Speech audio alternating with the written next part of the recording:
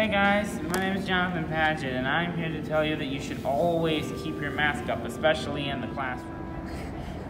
Look at everyone wearing their masks appropriately in the classroom. This is how you wear a cloth face mask. One in the other ear, one in the other ear, one above the nose. That's it. Hey guys, here is how to put on a face mask. You put it over your mouth and nose, and you have these strings that are on your ears. And you also have to pinch it right here on this wire that's in the mask, so that way, you know, it sticks.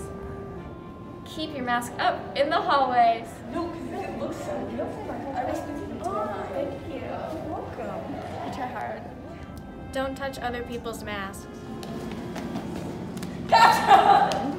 Don't use your mask as a slingshot. It might poke someone in the eye.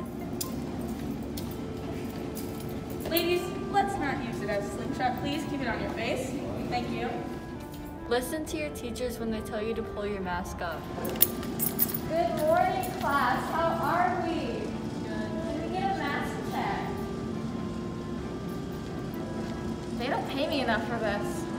Don't take your mask off or pull it down over your face when you're talking to others. Keep your mask on. Okay, are you guys planning on seeing cartoon action?